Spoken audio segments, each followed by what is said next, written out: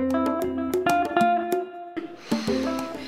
a rare honour for us as Stephan Welz Co to have this collection as part of our October Cape Town auction.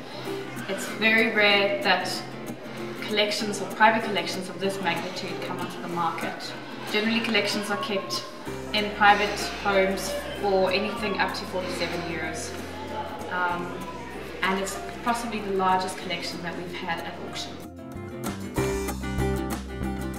This auction that is coming up has two magnificent Prella paintings, and it was Alexis Prella in 1939 who gave Gerard Sekoto his first tubes of oil paint.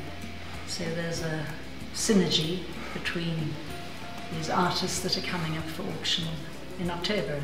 Gerard Sekoto received no formal training as such, but he was self-taught. He was just an intuitive artist, as funnily enough many of our South African artists are.